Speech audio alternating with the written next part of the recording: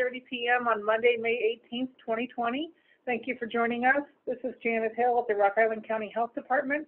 Today you'll be hearing from Nita Ludwig at Rock Island County, Ed Rivers at Scott County, and we also have Kirby Winn with us from the Mississippi Valley Regional Blood Center.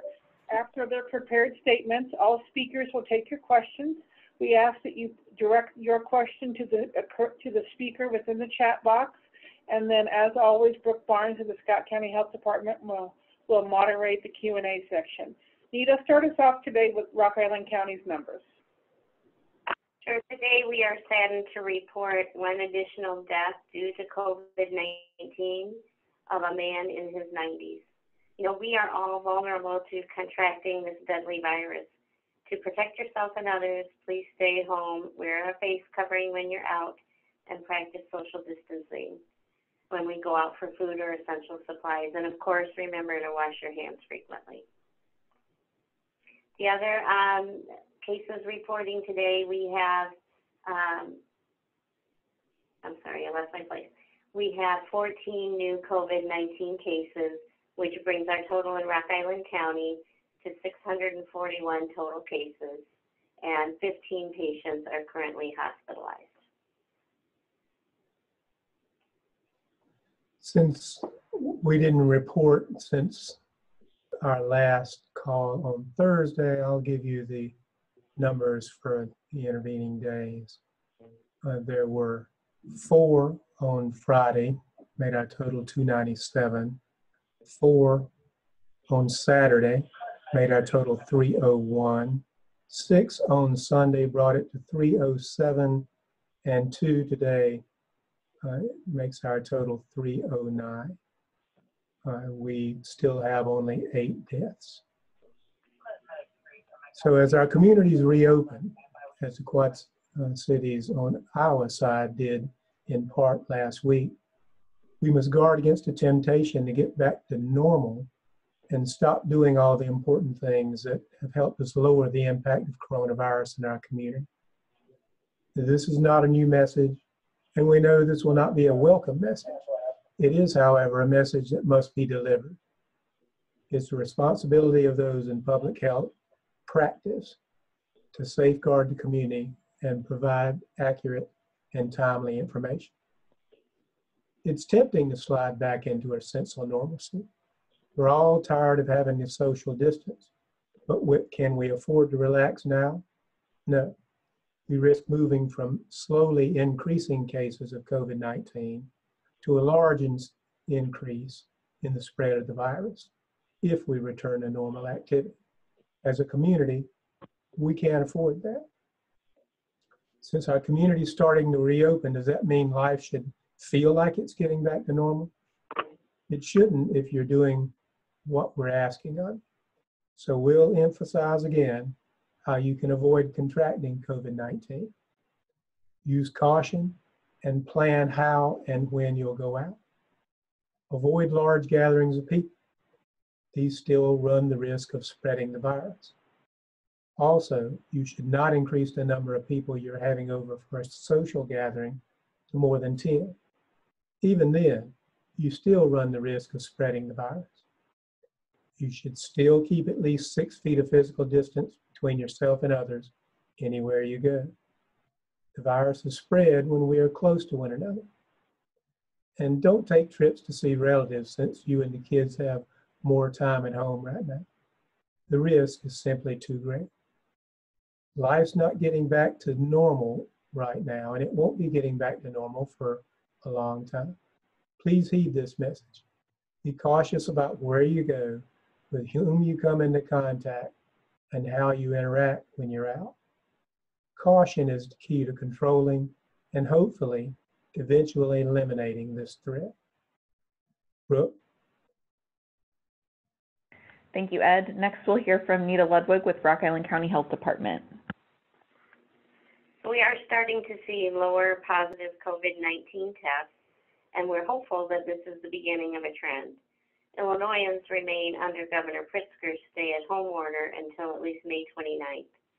Staying the course now gives us a better chance to move into phase 3 of his Restore Illinois plan. All regions in the state are on track to move to phase 3 29th, and that's just 11 days from now. Phase 3 will loosen some restrictions. Manufacturing offices, retailers, and barbershops and salons can reopen with limited capacity and some other restrictions. Face coverings will still be required, but fitness centers and health clubs can offer one-on-one training and outdoor classes. Limited child care and summer programs can operate, but working from home will still be strongly encouraged. The best tool we have right now is still social distancing, and that's still in effect with no gathering allowed of more than 10 people.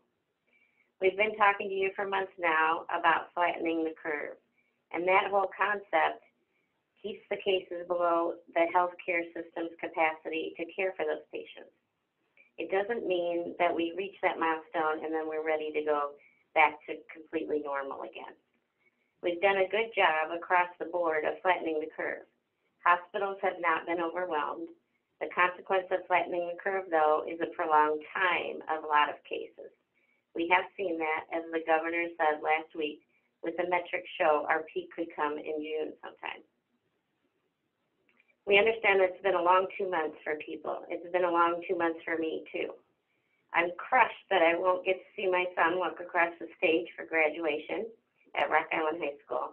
And my daughter has missed out on the second semester of her, University of Illinois in Champaign-Urbana. I miss going out to eat. I'm tired of cooking. Frankly, I'm tired, and I know you all are too. But that's why we're asking you to hang in with us for just a little bit longer and follow Governor Pritzker's phased-in reopening. We are trying to keep a surge from happening down the road. Thank you. Thank you, Ed and Nita. Next, we're going to hear from Kirby Winn with the Mississippi Valley Regional Blood Center. So go ahead, Kirby. Thank you for joining us today. Hey, thank you for the opportunity. Early on in all of this, we talked with media about a steep decline in the rate of blood donation because so many groups had to cancel blood drives right off the bat, with schools closing, with businesses asking employees to work from home, and all manner of changes like that. We soon learned that the demand for blood components was not going to stay the same either. So the rate of blood donation decreased, but so did the use of blood at the same time. And so for a number of weeks, the blood supply remained in balance, and we didn't need to go out to the community and ask for additional donors. Of course, blood components are still transfused, pandemic or no pandemic. There are patients in treatment for cancer. There are traumas that occur. There are surgeries that have to go on that are not elective. And now we're at a point where things are changing. We are seeing now some increased need in the use of blood components. So we have a news release that I will send to our local media here just kind of during or right at the end of the media briefing that talks about that. It is a challenge for us right now. But I really want to invite our CEO, Mike Parejko. I see you, Parejko, that is. Don't know why I mispronounced your name here and now. But you're in the office today. Hello from home. And please just take it away and share the first couple of paragraphs of our news release. Well, thanks, Kirby. I appreciate the introduction and the opportunity. As many know, Mississippi Valley Regional Blood Center is calling on donors to help respond to an increasing need in blood utilization by hospitals within our 4-state service region. You know, after several weeks of reduced activity, hospitals have eased restrictions on elective surgeries and are now providing treatment options that were previously postponed. MVRBC is responding to that increase in demand for blood products by local hospitals. And if you could, please schedule an appointment for a donation dialing 1-800-747-5401 or visit our website at bloodcenter.org or also use our Blood Center mobile app, which is bloodcenter.org/APP for app. Now, during the COVID-19 pandemic, many organizations that typically hosted blood drives, mobile blood drives, have been forced to cancel or postpone these events due to temporary closures, work at home policies, and other factors. And over that 6-week period, demand for components actually dropped to about 60% normal levels. However, as hospitals have increased activity served by MVRBC, patient need has returned to approximately 80% of pre-pandemic levels. So Mississippi Valley Regional Blood Center relies on support from local donors and organizations to host mobile blood drives to provide the blood products for hospitals in our region. We are always grateful for that support, and even more so during the COVID-19 pandemic. We are now asking for additional owners and host organizations to step forward during this challenging time.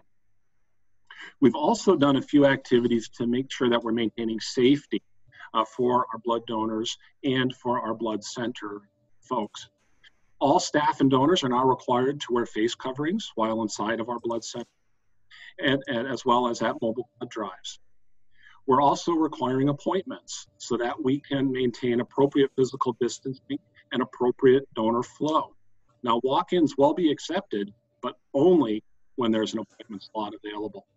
We've also taken additional steps from a cleaning perspective, that we're making sure that we are cleaning our facilities. Between donations, staff are wiping down chairs, surfaces are maintained in a safe and hygienic environment. And we've also spaced our chairs further apart in the donation space as well as in the refreshment post-donation areas. And with that, I'll hand it back. Hi, Kirby here, just with a brief comment. Number one, sign language interpretation never ceases to amaze me. So great work, Tricia. We have a couple of others here from the Blood Center. Pete Lux, responsible for our donor services and blood collection team. Amanda Hess, responsible for donor recruitment. We're just all available for any questions if folks have them. I do want to thank Brooke and everyone involved for this opportunity. Our Blood Center is the provider for all blood components that are transfused at our local hospitals in the Quad Cities. And so we appreciate the opportunity to keep everyone informed of how we're responding to all of this and the challenges that we face moving forward. So thank you. Thank you again, everyone, for joining us today and talking about the need for the blood supply and how the community can respond to that. Next, we'll go to the questions in the chat. We'll invite Ed and Nita to join us again. We're starting to get almost a Brady Bunch size here now, so thank you for all being on. Our first question that we have will be for Nita. New cases in Rock Island County include 1 infant. Do you know if the child contracted it from the parents?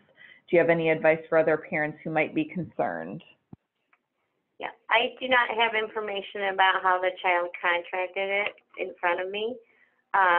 Perhaps the nurses in our department know, but what I would say is this is not the first infant that we've reported. So there have been others who have gotten COVID-19 here, and I would just have the parents really watch for those signs and symptoms that their child might be acquiring COVID-19 and get them tested and call ahead and get that taken care of right away. And then again, to even look for those other symptoms of the inflammatory issue, such as a rash and the other signs and symptoms of that, so that we don't run into these problems. Another question for you, Nita. Could you please update us on the Tyson and other meat packing plant numbers? Any public information that you have on that? Sure, and I only have the numbers for the Tyson plant in Joslyn, Illinois, in Rock Island County, and they currently have 129 Rock Island County residents that have tested positive for COVID-19, and that is approximately equal to about 4% of their total workforce. Thank you. We do have a question for the Mississippi Valley Regional Blood Center, so perhaps you can all decide who will answer this. Did the Blood Center have to lay off or furlough any employees? If so, how many? And have they been able to return to work? And did they get paid during their time off? I appreciate the question, and I'll take it. Unfortunately, we did find ourselves in a position where we had to have a furlough. We also had a change in compensation for our executive leadership team as well as our directors, where compensation was decreased. Now, how many? It turned out to be about 15% of our workforce, and it is a furlough, not a RIF. So we are indeed paying for benefits associated therewith during the furlough. Have any been able to return to work? Yes. Matter of fact, we've had some return to work immediately, and then some today as well. So as we look forward, we're making sure that we have appropriate resources in place to respond to the need of the hospitals. So we did have some furloughed, and they are already coming back in a very deliberate fashion, though. So 15% out. And so far, only 4 have returned. Thank you very much for that. And perhaps we can connect you to follow up later. I think there might have been a tiny bit of an audio shortcut there, but we will connect you with that. So 15%, it says how many in the workforce? Are you able to give us an idea of what that number looks like? Yeah, we have roughly 750 employees through our system. Okay, and then I think a follow-up, just if the audio cut out, were they paid and were benefits continued at that point? Yes, so anybody that's furloughed, we continue to pay their benefits. We also, for those that needed to, we've offered a negative PTO bank, so they can use the blood center as a negative PTO bank to offset some, if they have the need, to offset some losses of financial impact. Thank you. If there's any additional questions, we ask you to type them into the chat. And can you just give a description? It looks like there's a question on what paid time off bank looks like, or what that negative PTO bank means. So paid time off, I'm assuming everybody understands what that is. We allowed staff to go to a negative 80 hours. So let's say somebody had accrued 40 hours in their PTO bank that they were going to use. We would allow people to go to a negative 80 hours inside of that bank. Thank you. You're welcome. Doesn't look like we have any additional questions at this time, so we'll go ahead and conclude the briefing for today. Again, thank you to the Mississippi Valley Blood Center for joining us. As they shared, their press release will be sent out shortly if you have not yet received that. And we look forward to speaking with everyone again on Wednesday when we'll hold our next briefing, where Ed and Nita will be joining us again. So thank you everyone for your time and have a good day. Thank you. Thank you. Be safe.